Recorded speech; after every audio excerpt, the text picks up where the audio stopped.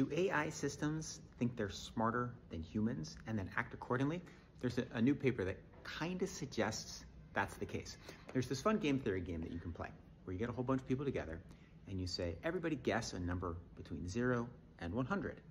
The winner is whoever is closest to 2/3 of the average guess. So you think of this, you might say, well, maybe you should pick 50. But of course that's not the right number, because if everybody picks 50, 2/3 of the average guess is 33. So maybe you should guess 33.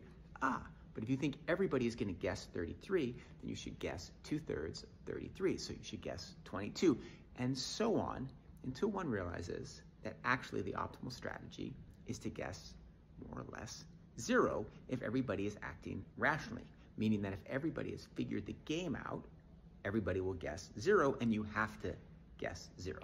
So what happens is when you just play the game with normal people, they tend to guess around 50, a little bit below that.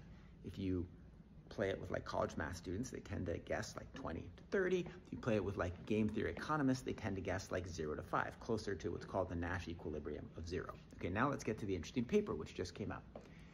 If you tell an AI that it's playing against humans, it guesses kind of an irrational number. It guesses 20. It sort of assumes that humans won't be perfectly rational.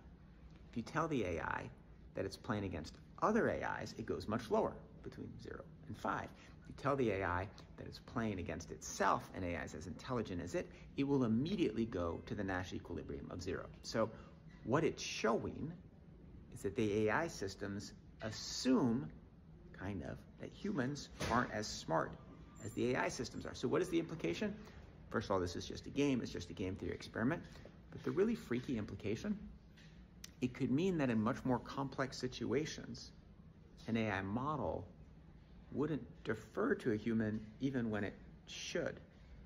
Or it might not take advice from a human even when it should, because it's going to assume that the human's not as rational as it is. All right, that's the most interesting thing in tech. See you tomorrow.